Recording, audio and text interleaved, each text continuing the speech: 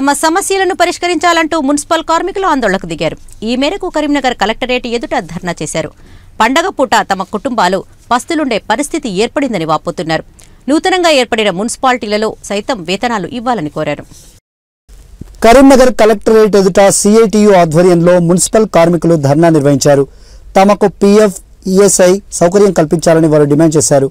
ఈ విషయమై పలుమార్లు ఉన్నతాధికారులకు విన్నవించినా పట్టించుకోవడం లేదని ఆవేదన వ్యక్తం చేశారు. రాష్ట్ర ప్రభుత్వం వెంటనే స్పందించి వేతనాలు చెల్లించాలని కోరారు. ఈ కార్యక్రమంలో సిఐటియు నాయకులు బండారి శేఖర్, జనగామ రాజమల్లు, అజయ్, పలువురు మున్సిపల్ కార్మికులు పాల్గొన్నారు. చెప్పదని మున్సిపాలిటీలు గత 4 నెలల నుంచి వేతనాలు ఇవ్వకపోవడంతో కుటుంబంలో ఉన్నటువంటి కార్మికులందరూ కూడా అప్పులు చేసి కుటుంబాలు నెట్టుకొచ్చే పరిస్థితి ఏర్పడ్డది.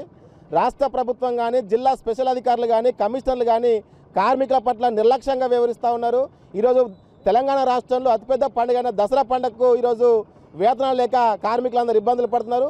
ఇప్పటికైనా రాష్ట్ర ప్రభుత్వం స్పందించాలి, జిల్లా కలెక్టర్ గారు స్పందించాలి. తక్షణమే చొప్పదండి కొత్తపల్లి మున్సిపాలిటీ కార్మికులకు జీవో నెంబర్ 14 ప్రకారం పెరిగిన వేతనాలను అమలు చేయాలి.